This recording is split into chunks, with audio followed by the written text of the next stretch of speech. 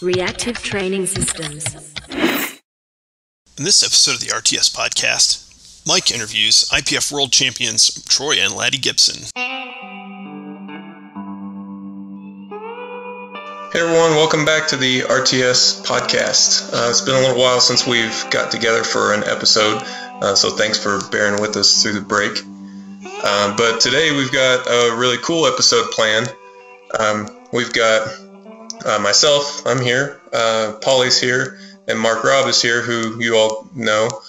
We've also got two guests with us today. I'm really excited about talking to these guys. We've got Troy and Laddie Gibson, the Gibson brothers.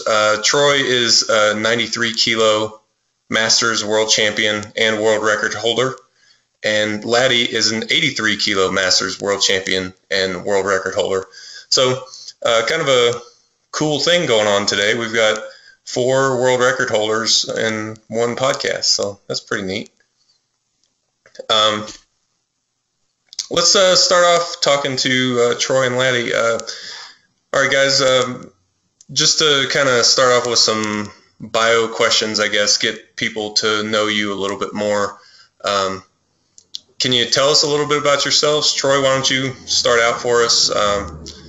Where'd you grow up and stuff like that? Okay, yeah. Well, we were born. Well, I'll just say for myself, but it's actually both of us. We were obviously born. We're twins, for one thing. We were born in the Bronx, but shortly thereafter moved out to Long Island, Suffolk County, at an early age. Went to school out there. Joined the military, got into the Marines, and that's where I picked up powerlifting. I saw a whole bunch of big guys training at the gym out there. Everybody was, mesmerized by what these guys were doing.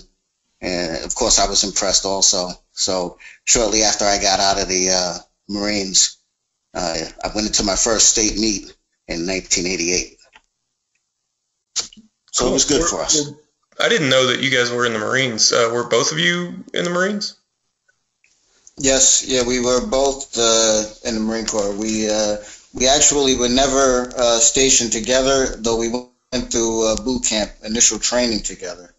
But I think the closest we were ever was when I was stationed in Okinawa, Japan, and Troy was in mainland Japan. Oh, okay. All right. Yeah. So I think one of the... I'm sorry, go ahead. Oh, yeah, I was going to say, I think one of the things was, Laddie really wasn't initially into to powerlifting when we were in the Marines. Neither one of us actually powerlifted in the Marines. Laddie was more of doing a lot of running because there's obviously a lot of calisthenics and running, when you're in the military.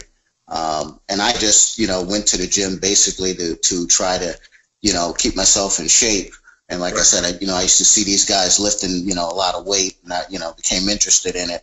And then, like I said, when we got out, went into our first state meet and, fell in love after that. So how did that first state meet go? Like, were you guys pretty much talented from the beginning, or, Well, that's always an interesting question, is like to find out like where great lifters started, Yeah, well, we were actually, we lived on Long Island. Our first meet was the 1988. It was the USA Powerlifting meet, but it was called the American Drug Free Powerlifting Association at the time, and it was up in Albany. I remember we took it was us and another friend of ours who also competed. We rode up to Albany in a van, and I remember we stayed in the van the night before the meet, and then we didn't even have a hotel. We just stayed in the van, and then lifted that next morning.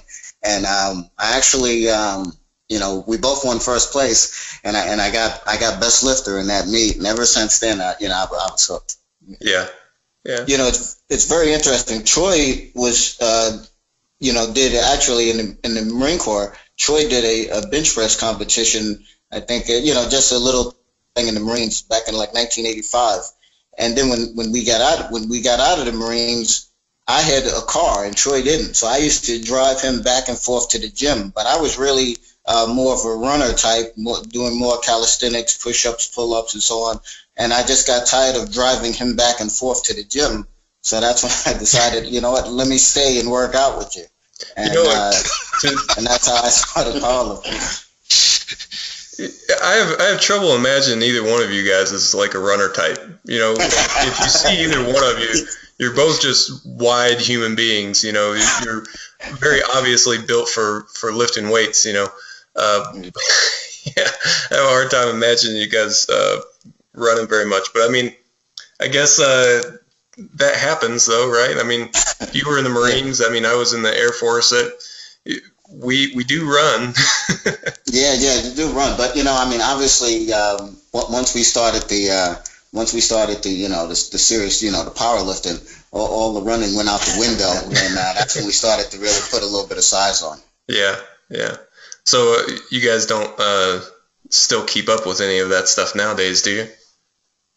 No, you know what? When we started powerlifting, we you know, we didn't do a lot of running. We felt it would, you know, obviously take away from, you know, or possibly take away from some of our, you know, some of our lifts. But one of the things we didn't do, you know, when we first started powerlifting was we didn't do a lot of mobility stuff, and obviously that hurt us, you know, now, you know, because of all the injuries we've had over the years. So, you know, obviously if we could change something, going back, we would have probably done a little bit more of the, you know, not necessarily full running, but definitely some mobility stuff that would have helped us. Yeah, just kind of keep up the general athleticism and stuff like that. Right, exactly. Yeah. So while you touched on that, what sorts of injuries have you guys had to deal with over the years? Well, I've had, Laddie's had 2 knee surgeries. I tore my right patella tendon probably around 1995, 96, somewhere around in there. And then about 5 years later, I tore the meniscus in my right knee. Okay. And yeah, I've been dealing with shoulder impingement problems for 10 years. Off and on. The last episode was probably about 3 weeks before the IPF Classic World Championships, and it was probably about 4 weeks out. I was really struggling. I wouldn't have gotten 3 white lights with 350 pounds. It was pretty bad. Okay. And then just for comparison, what kind of numbers were you hitting in Finland? Prior, the training was absolutely great. I had I believe I was on track to go 402, maybe even 407 with the training prior to having a shoulder problem. So the training was excellent. Okay. So yeah, it did affect you pretty dramatically. So what do you do in a situation like that? Do you is there anything that you've kind of learned over the years that you can do to make it go away a little faster or anything? We as soon as I got the initial injury, you know, it was one of those things where, and you know, every once in a while you get an injury like this where you don't exactly remember or know how it wasn't a distinctive thing that you did that caused the problem. So it was one of those things where, you know, how did this happen? You know, but you know, I have a good orthopedic doctor, I have a good chiropractor. So and based on that and physical therapy is basically what I did. Yeah, and you know, this is Troy. I found out that, you know, obviously, I mean, I have quite a few injuries. Also, I've had, you know, the knee surgery. I think we both have partial tears to our rotator cuffs. You know, what else? Yeah, like I said, the knee surgery. A couple in the past, some herniated disc in the back. But, you know, these things have, you know, over the years have seemed to heal from, you know, obviously doing, you know, getting a little bit more into the mobility, trying to work more around things, trying to let things heal, which is something when we first started, we used to never, you know, really do. Leading into this, you know, the worlds for me, when we started, you know, working with you in the beginning of the year, Mike, I started out with a serious case of tendonitis in my knee, which occurred right before the 2014 Nationals, and I kind of got lazy, never really treated it. I kind of just let myself go through the winter holidays without really doing much. And when I started to try to pick up the training, the knee was worse. It became synovitis, and then I had all kinds of problems with the knee. So I basically had to lay off and then try to work around it. But I was surprised. Luckily, before the listening to you and trying to get everything together, I was able to put together a decent sized squat, much better than I did even at the Nationals in 2014. Yeah, it was a PR for me, so I was happy with that. Yeah, very good. It was good stuff. It was good stuff. It's sometimes we got to work around stuff like that. But Mark, I heard you laughing. I think we know that you've got a thing or two to add as far as dealing with nagging things, not quite injuries, but not pain-free training either, right? Oh, yeah. Yep. Yeah, definitely. I was just laughing at, Troy's comment. I guess it was Troy. It was you, wasn't it, Troy? Was talking about not backing off. Yeah, that was definitely me. Yeah, early on. So, and I was just laughing because I remember a comment you made to me, Mike, years ago, when I torn my bicep loose and I was, I was lifting like 50 times as much as the doctor said I was supposed to. He said, don't lift any more than 10 pounds with this arm. So I was doing 500-pound deadlifts and the typical power lifter. Right, yeah. I guess it takes some maturity and wisdom to, don't do that kind of stuff. Yeah, it definitely does. And I mean, I hate to say that it's one of those things that comes with age and experience, because kind of the whole thing, for me, going back all the way to my academy days when I first started coaching, it's always been about how do I, teach these guys who are, maybe have 5 or 6 years of experience to lift like a lifter with, 15 or 20 years of experience, to lift with that sort of sense of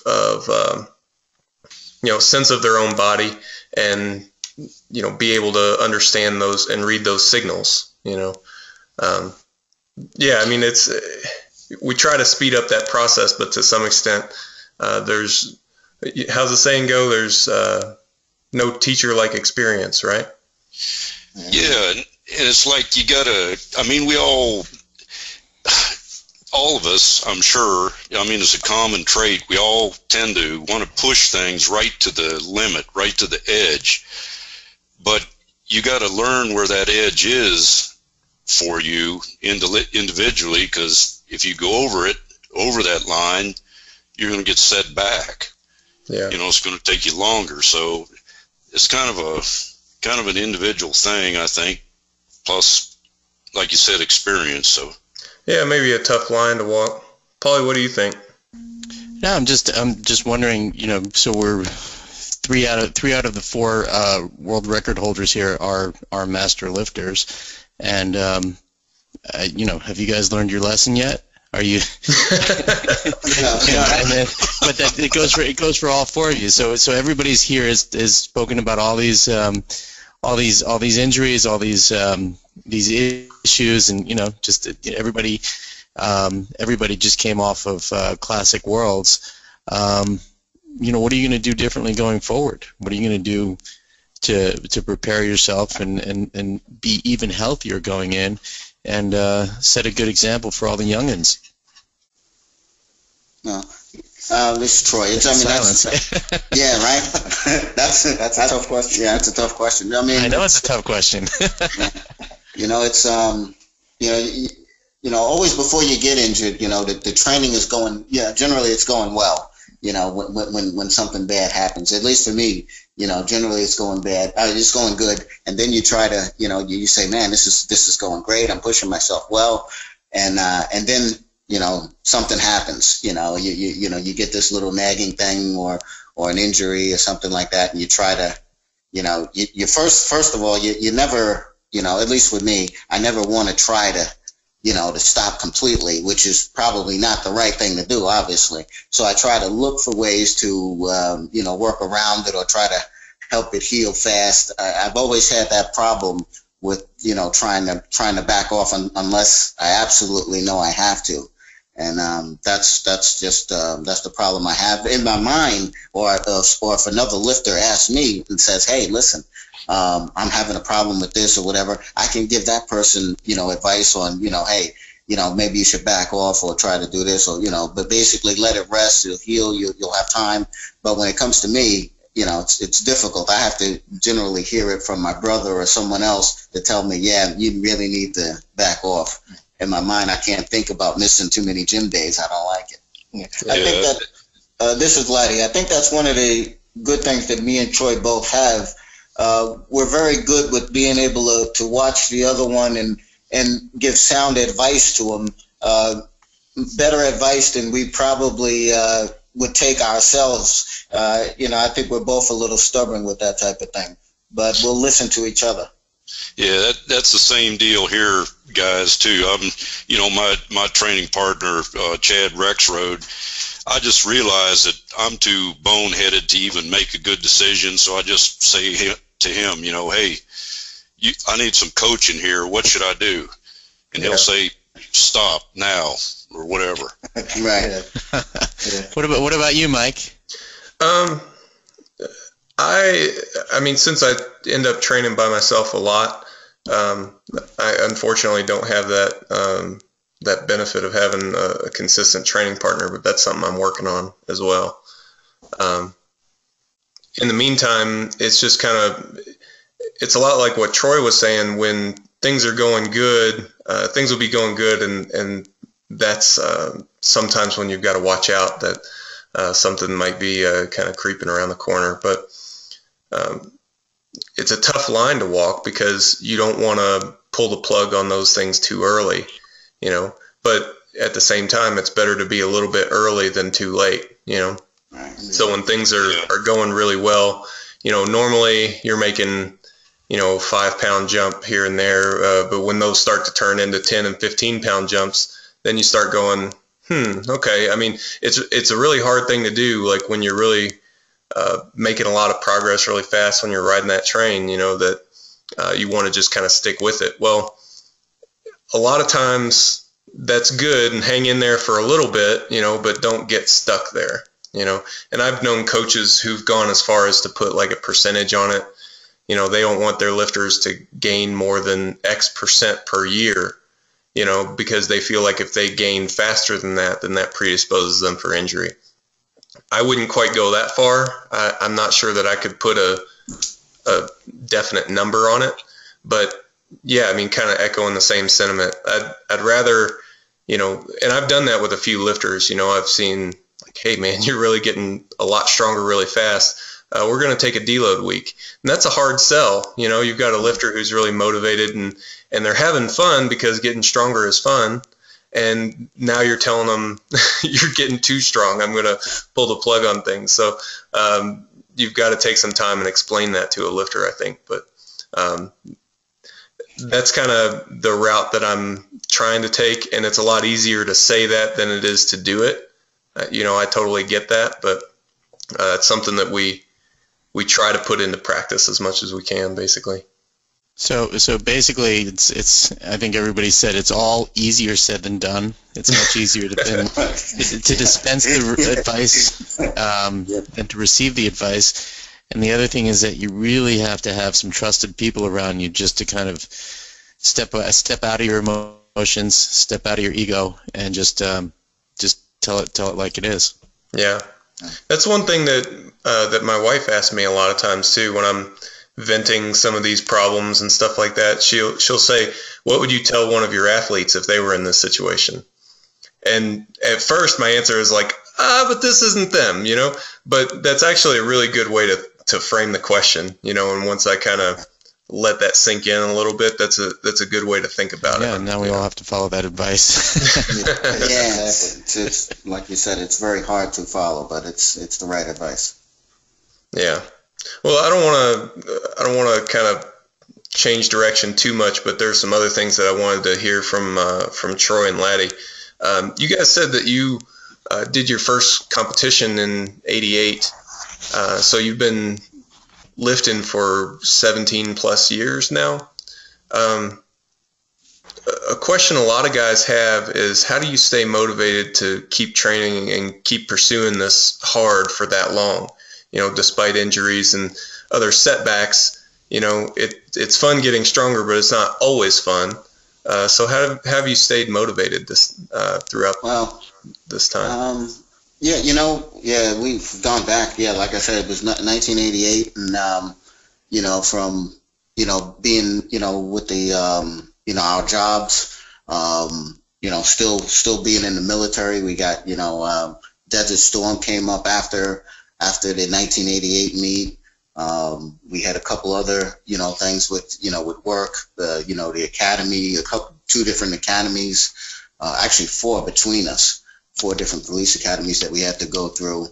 So, you tend to do a couple of meets and then you take time off, and then injuries come in. So, I'd say it's very difficult. I remember just in early 2014 when we decided to do the seminar that you guys held, Paulie and yourself over there in Brooklyn. Which was a great seminar. And when we went to that, initially we went to that because we were kind of, we weren't motivated. We really weren't interested in doing, and getting back into to powerlifting. The seminar was great. We came out of that with some, real motivation to try to step up our game. And I think that worked. We went into the nationals and got that fire back underneath us. But that was one of the things, that kind of fired us up recently. Yeah. Every once in a while you come across something that really gives you a little bit of a boost to get going again. Right. Also, one of the things that we both kind of like to look at is by looking to see if we can produce a PR. We love the sport of powerlifting, so the love is there for the sport. But we also try to challenge ourselves to see, hey, listen, I've done, 370. I'm a year or two older. Hey, can I do 375? Can I do 380? Or can I get this American record or the world record? And then try to shoot for it. So it's basically the same thing. And this is something that I tell a lot of people that kind of ties together lifters of all levels, whether we're talking to you guys who are world champions or, you're talking to somebody who's only been lifting weights for 6 months. Everybody's really in pursuit of the same thing, which is just an incremental improvement over what you did last time. Yeah. And no matter how long you've been lifting, that's something that really ties all of us together. Yeah, that's the key is trying to continue to improve, because nobody is going to continually win.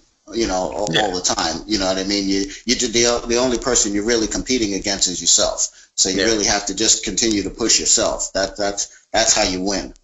Yeah. Yeah. Let's talk a little bit of training. Listeners will get mad at us if we don't talk about training at all. So why don't you guys describe a little bit about what your training's like now, and we'll just kind of take it from there. Well, now we, obviously we're working with you now, but right. We're doing a lot more of the, the RPE system. Believe it or not, we're doing a lot less volume than we used to do. Believe it or not, before we didn't, there wasn't a stop button on our training. We would just keep going because we had this weird mentality that, well, if I can just do more, one or two more sets, I'm going to get stronger by it, not realizing that, something you're breaking yourself down. Yeah. But, I like you guys then. So you used to do even more work than you're doing now. Was that more work in the main lifts, the competition lifts, or did you spend more time doing assistance work than you're doing now?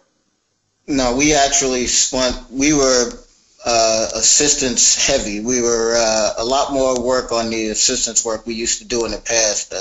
now we're doing more of the actual power lifts, and I'm finding that definitely works best. You know, if you want to increase your squat. If you want to increase your bench. And, you know, I'm finding out that that's, you know, after all these years of training, you know, I'm finding out that actually for us now works better. Yeah, because if you think about it, when we first started, you know, and up till recently, we would only squat once a week, we would only bench once a week, and we would only deadlift once a week, and everything else was comprised of assistance work. And a lot of times that assistance work really didn't carry over to our main lifts, but we thought it did, you know, so we would continue with more assistance work than the actual lift itself. And now we've learned that that's probably, you know, obviously not the right call for us. So for you guys, for where you were at the time, because, you know, as we've learned, everything is always context dependent. So where you were at the time, shifting from a program that was assistance heavy to something that was, you know, had more emphasis on practicing the main lifts with a high frequency, that's resulted in a nice improvement then. Yes, absolutely. You know, I think this past training for the Worlds I felt it was the best training cycle I had done in 10 years. Maybe even longer. It was outstanding. You know, something that, and I'll just kind of throw this out there. I really don't know what you guys are going to say about this, but some people seem to feel like if they can train the lifts with a higher frequency, that actually ends up making their injuries feel better. I mean, it's partly a combination of training while you're a little bit fatigued, so the weights aren't, you know, 100% as heavy, and then you're kind of always a little bit warmed up. You know, the movements are very refined and very well practiced. Have you guys felt that way at all, or not really something that you've noticed very much?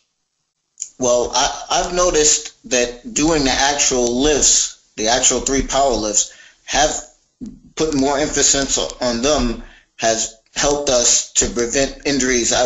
We used to get injured mostly, believe it or not, doing a lot of assistance work. You know, we'd find out that a lot of the assistance work were the lifts that were actually causing us most of our problems. And now that we're focusing more on the actual power lifts, I think it's been helpful. Yeah, but as far as the frequency goes, when we're, you know, if we're injured, the frequency, I'm not so sure. I haven't really had time to really evaluate whether it would be whether it would make the injury worse or not.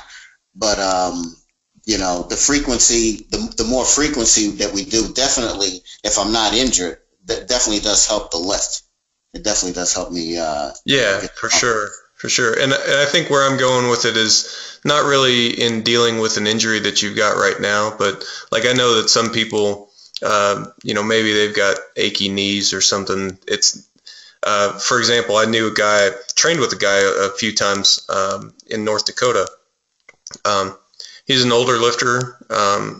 He said that if he went for a week and didn't squat, then his knees would hurt.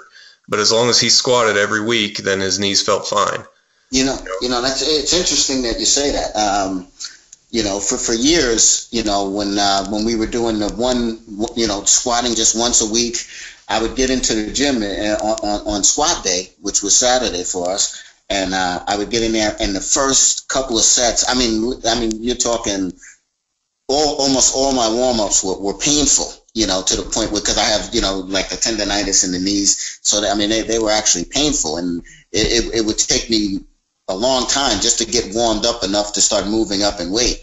I've noticed since I squat more often, I don't have that problem. You know, my first couple of warm-up sets, I can get right down the depth. I don't have to start cutting them to try to, you know, get a little bit lower every time that I'm up, you know, that I start to feel warm enough. Yeah. So it definitely does matter. The frequency definitely does help with that. Yeah. Yeah. That's cool. That's cool. Paulie, you've coached a lot of guys. Has that been something that you've seen as well, or? Absolutely. Just seeing the, you know, and one of the things that that I do see is that when we increase frequency of the sport-specific lifts and we minimize some of the assistance work, there's a bit of this kind of transition period. And Troy and Laddie, did you guys find that there was that transition period where you're like, do I really have to squat this third time this week? Do I really have to, just kind of feeling that? And how long did it take you to kind of embrace it and feel like, I can't wait to squat the fourth time this week? Well, it definitely it was definitely different, obviously, and it definitely took a little bit. It definitely took a little bit of getting used to. Obviously, the body starts to cope with it and starts to deal with it, and then after a while, 3 or 4 times of squatting a week is no longer a problem. But in the beginning, it was like, wow, this is you start to feel a little bit beat up, but then the body starts to catch up. Yeah, and then overall you feel better. Obviously, yes. Overall, I mean, I could, like I said, the lifts went up, and I could go in on a Saturday, squat heavy on a Saturday, and then come right back on 2 or 3 days later, and then squat and be able to squat heavy again without any problem. So yeah, I think if we were to go back to squatting and benching and deadlifting once a week, I really think our numbers would go down now. Yeah, it definitely feels different. And yeah, I think there's some things that you can do to minimize that decrease. Like for example, if we really increase the volume, I think that you would see more of that strength retained. But yeah, I think practicing the lifts at a high frequency, you get a lot of the neural adaptations and things like that. And like anything, you can take it too far, but I don't think any of us are in danger of doing that. But I can kind of echo your sentiments, Paulie. Like I remember when I first stepped into higher frequency training, I was probably, I must have been in my early 20s when I first started to do that, and it was an adjustment even then. I didn't make it the first time. I went to a higher frequency program. I held on to it for about 4 weeks, and I had to switch back. And so I switched back to something a little lower frequency, held there for a few weeks, and thought, I'm going to try that again. And each time I would try it, I could hang on a little bit longer. Then it was maybe 6 weeks or 8 weeks. And then, by the time you can make it 8 weeks, then you can pretty much make it, So that was my experience. I needed to kind of step into it as well. You just needed a few deloads in there just so you can get your head around it. It was really different. And at the time, so high frequency training is way more popular now than it was then, and so you've got the psychological component as well, so what I knew at the time were there were these Chico programs floating around, and they were high frequency, and those guys were really strong, but pretty much everybody else said, nah, you can't do that, you're going to overtrain and all this stuff. Well, I didn't believe that, but at the same time, you don't know. And well, do you know anybody who's done it? Well, no, I didn't really know anybody at the time who'd done it, but you just try it, and that one worked out, but now, of course, high frequency training is a lot more popular, and I think it's a lot easier to get your belief behind it now, because there's so many people, all ages, all weight classes, and everything that have employed it successfully. It's even getting to the point where, and just kind of taking a step back and looking at larger trends in powerlifting, it's almost like we need to remember that, high frequency training isn't the only way. It's not like you have to squat 5 or 6 days a week to see progress. I don't think any of my lifters squat that frequently. Like a lot of them do 2, a lot of them do 3 times a week squatting. Some people deadlift once a week, some people deadlift twice a week, so that's higher frequency than it would have been, 10 years ago. But I still don't think that, you know, you need to take high frequency to its logical conclusion or anything like that, you know. Just complete and utter failure. Yeah. Yeah, but it seems like everybody wants to see where that ends. Just like Troy and Laddie were saying that, you know, hey, if 3 sets are making me stronger, then why not do 18 sets? Because then I'll get really strong. But there is this. So I think we've seen some logical conclusions to this, but it's you know, I don't think our minds really allow us to remember like the failures in that way. I think we're starting to see, like, in terms of like popular trends in powerlifting training, I think we're starting to see things swing back the other direction.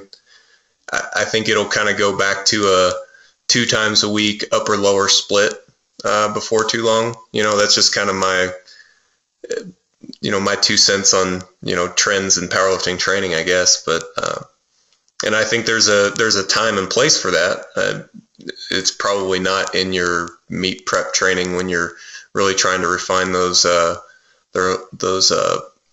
neural patterns and things like that. But yeah, time and place for a lot of different training methods. I think that's kind of the big takeaway. So, all right, I kind of got off track again from talking to Troy and Laddie, but is there anything else that you guys wanted to talk about? Or, I mean, we've got you here. You want to bend my ear on something? Anything else that you wanted to cover? No, pretty well set. No, yeah, no, I think we covered. You know, we pretty much touched on a lot. Touched on most of the stuff we had. I can't think of any.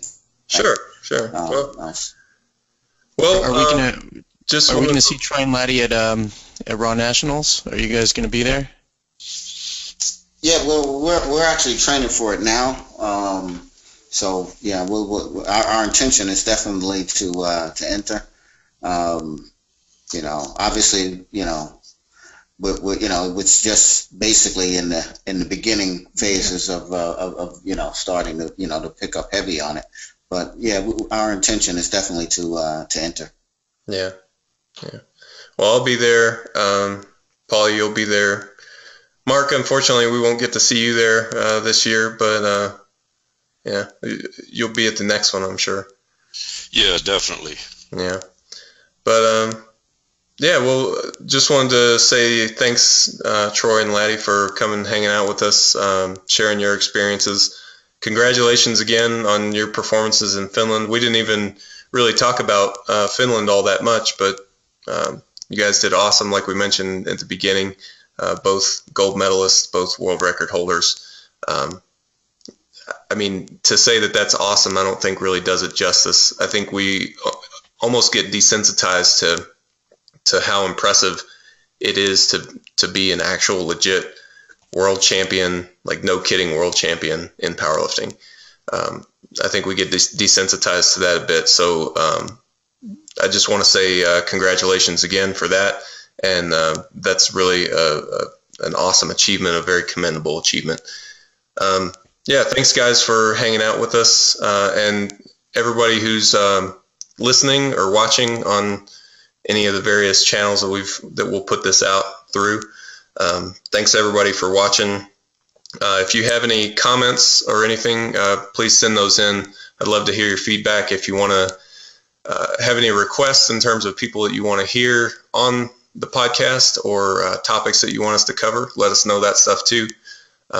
As always, just thanks for watching. Take what's there in your training, build some momentum, and we'll see you next time.